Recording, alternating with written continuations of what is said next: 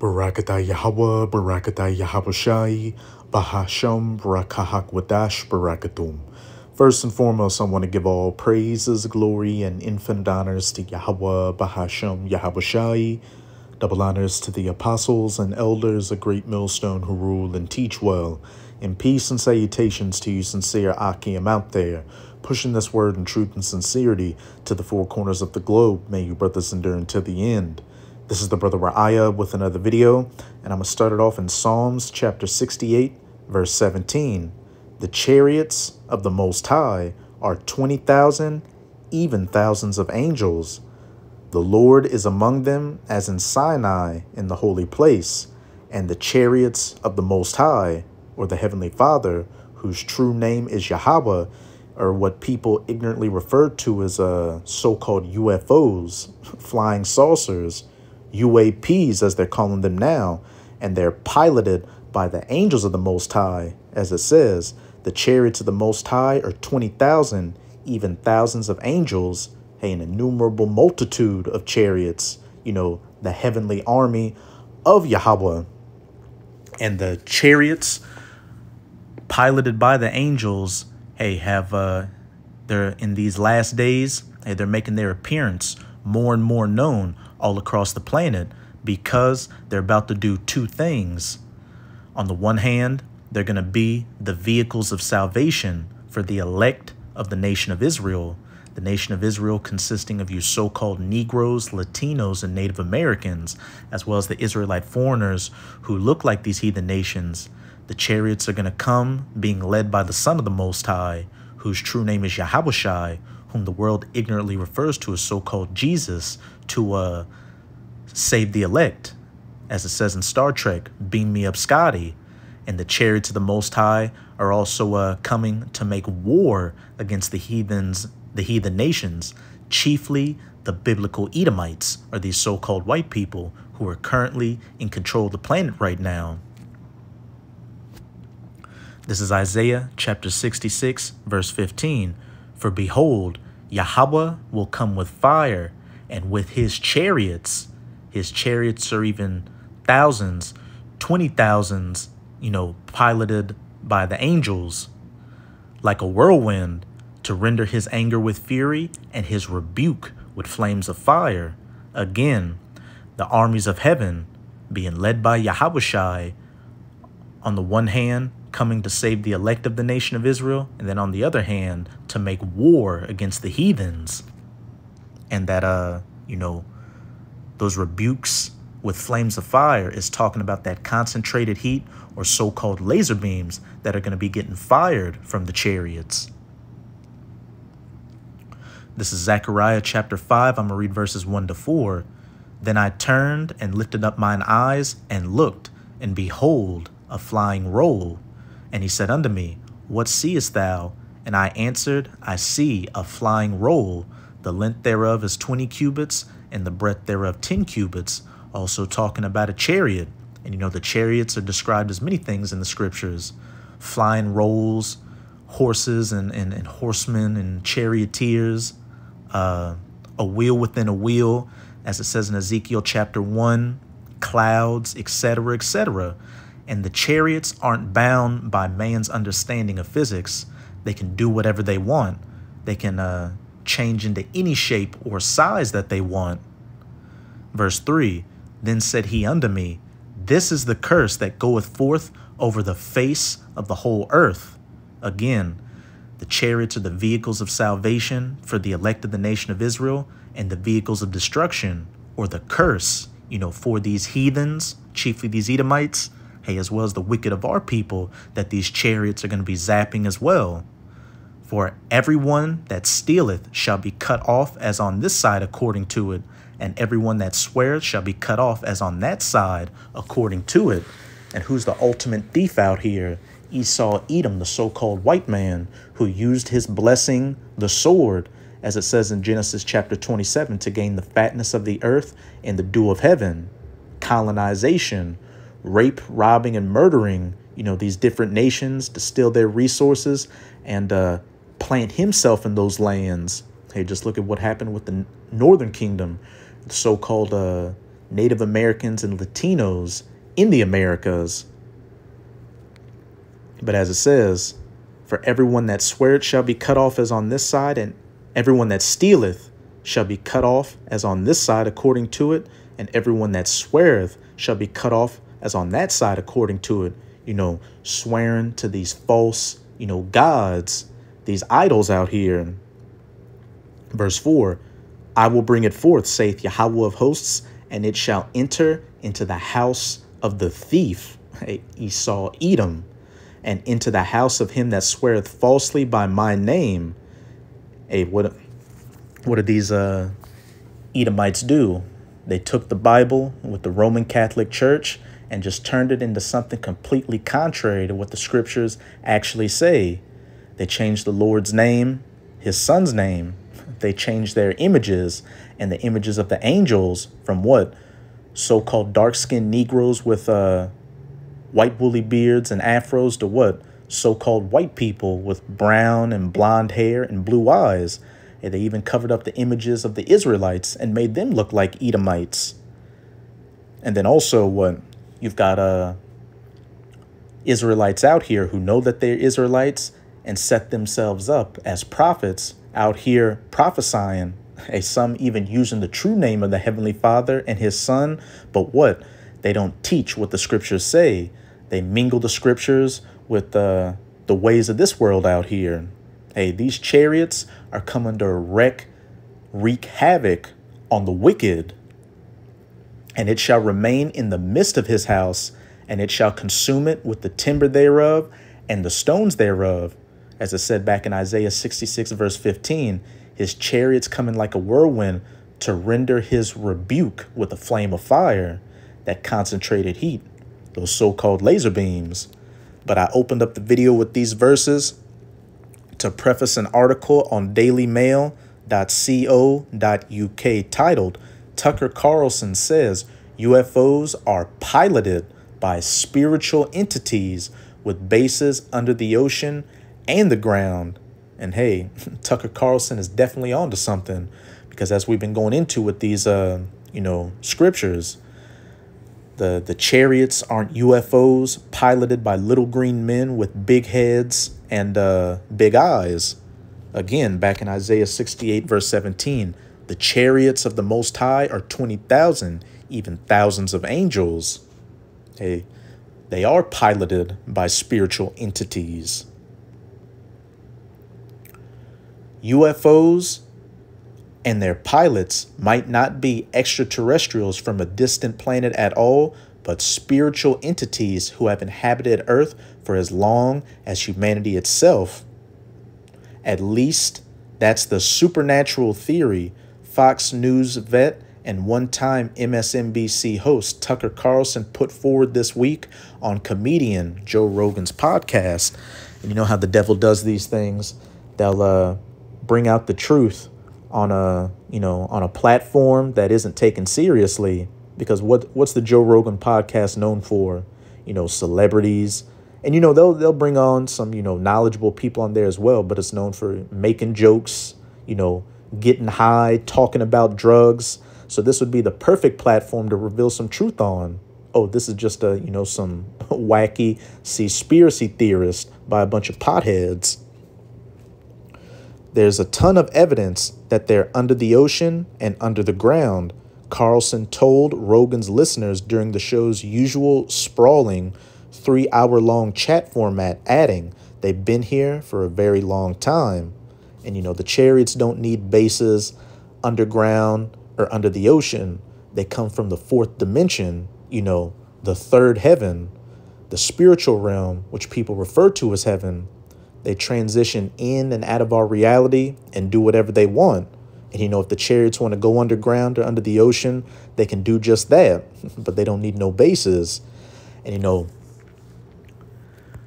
I remember, our elder down here, the elder brother Yakina, always talks about how he saw a clip and how our apostles talked about a clip that came out probably, 10 plus years ago, showing that a chariot, I think it was a Navy ship recording. They're in the middle of the ocean, but the chariot, just in the blink of an eye, without doing any maneuvering, just shot up out of the ocean, and I think just zipped away, a vehicle that did something beyond anything man could create.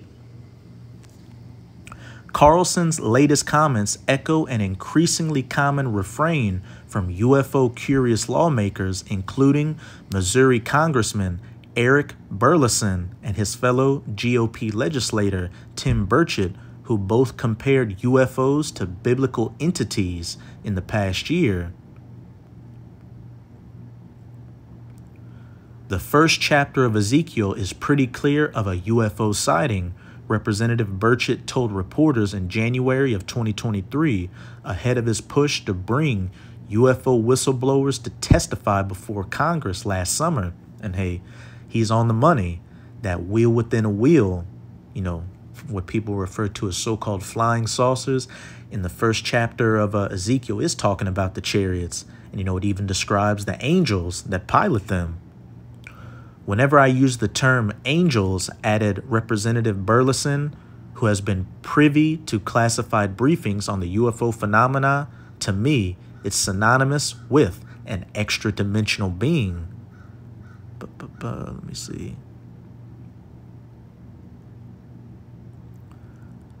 All right, yeah, I'm just, skimming through it, hit the main points.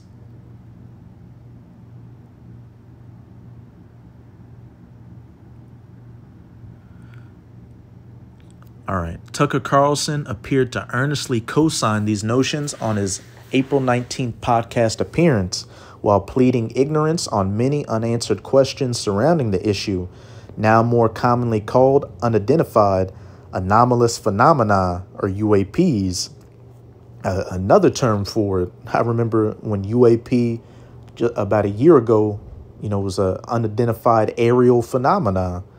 They're from here. Hey, they're from the spirit world, and they've been here for thousands of years, which they have been here for thousands of years, all throughout the history of, mankind, which chariot sightings are documented all throughout the scriptures.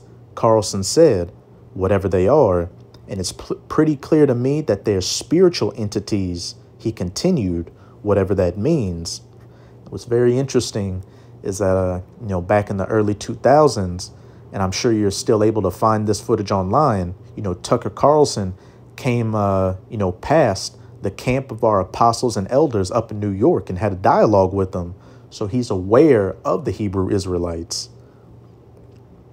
The veteran broadcaster explained that by supernatural, he meant that beings were above the observable nature and that they don't behave according to the laws of science.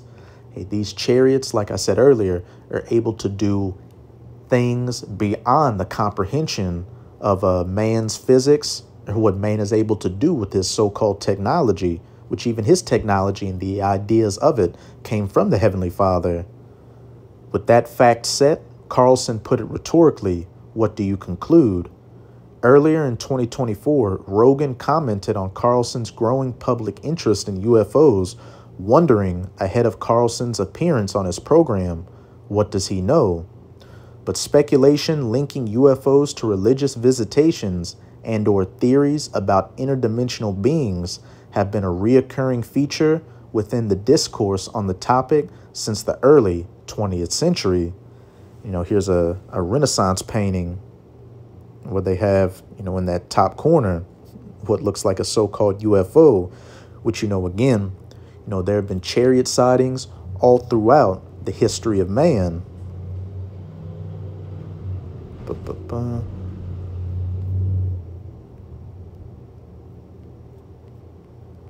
The concept gained its highest and arguably most reputable profile with the publication of the book Passport to Magonia, From Folklore to Flying Saucers by the astronomer and internet pioneer Jacques Vallée in 1969. Vallée, who later served as the inspiration for Francois Truffaut's character in Steven Spielberg's UFO blockbuster Close Encounters of the Third Kind, had spent years poring over volumes of ancient texts for the groundbreaking tome. He paired 1,180 encounters with luminous flying earthenware vessels reported over Japan, Roman accounts of hovering shields, and Native American stories of baskets from heaven to argue a continuity with modern flying saucer cases. Hey, and I believe, there's an account out there of even Alexander, Alexander the Greek, what these people call Alexander the Great, that there were chariot sightings, during his time as well. And real quick, this is 2 Maccabees in the Apocrypha, chapter 5. I'm going to start at verse 1. And this is an account of, Antiochus IV, Antiochus Epiphanes, and his men, seeing the chariots and the angels. About the same time, Antiochus prepared his second voyage into Egypt. And then it happened that through all the city, for the space almost of 40 days, there were seen horsemen running in the air, in cloth of gold and armed with lances like a band of soldiers, and troops of horsemen in array, encountering and running one against another, with shaking of shields and multitude of pikes, and drawing of swords, and casting of darts, and glittering of golden ornaments, and harnesses of all sorts. Wherefore every man prayed that the apparition might turn to good. Antiochus and his men witnessed, the angels piloting the chariots. And like I've been saying throughout the video, the chariots are coming to do one of two things. On the one hand, to be the vehicle of salvation for the elect of the nation of Israel, and on the other hand, to be the vehicle of destruction for these heathens. And they've done the same thing, throughout the history of Israel. They've helped out, the Israelites when fighting against the heathens. And here's another account right here. This is 2 Kings chapter 6. I'm going to read verses 12 to 18. And this is dealing when the Syrians came against the northern kingdom. And one of his servants said, "None, my lord, O king, but Elisha the prophet that is in Israel, telleth the king of Israel the words that thou speakest in thy bedchamber." And he said, "Go and spy where he is, that I may send and fetch him." And it was told him, saying, Behold, he is in Dothan. Therefore sent he thither horses and chariots and a great host. And they came by night and compassed the city about. And when the servant of the man of the Most High was risen early and gone forth, behold, an host compassed the city, both with horses and chariots. And his servant said unto him, Alas, my master, how shall we do? And he answered, Fear not, for they that be with us are more than they that be with them. And Elisha prayed and said, Yahweh, I pray thee, open his eyes that he may see. And Yahweh opened the eyes of the young man, and he saw, and behold, the mountain was full of horses and chariots of fire round about Elisha. And when they came down to him, Elisha prayed unto Yahweh and said, Smite this people, I pray thee, with blindness. And he smote them with blindness according to the word of Elisha. Hey, the chariots are all around us and have always been around us, manipulating, mankind on the orders of the Most High, protecting Israel and, fighting against the heathens. And that's exactly what's about to take place again. Yahushua is going to lead the armies of heaven to again save the elect of the nation of Israel on one hand, and to make war against the heathen nations, chiefly the Edomites. Read Isaiah chapter 63. Who is this that cometh from Edom with dyed garments from Basra? And Basra was a chief capital city of the Edomites, and the modern day Basra would be the United States of America, where the greatest number, of the elect are going to be saved when Yahushua makes his second coming. But now I'm going to close it out in Revelation chapter 1, verse 1. And the header reads, the revelation of Yahushua HaMashiach, the revealing, the revelation of Yahushua HaMashiach, which the Most High gave unto him to shew unto his servants things which must shortly come to pass. And hey, these are the times we're living in, the last days, the last seconds of the last days, when Yahushua is about to make his second coming, hence why there's an ever-increasing number of chariot sightings all across the planet.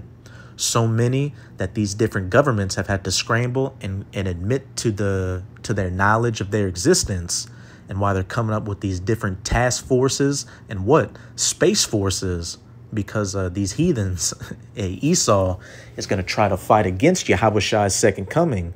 That's that war in heaven in Revelation chapter 12, verse 7 to 9. But what is it saying there? Hey, the dragon and his angels, Esau, Edom, and his military might were cast down from heaven unto the ground.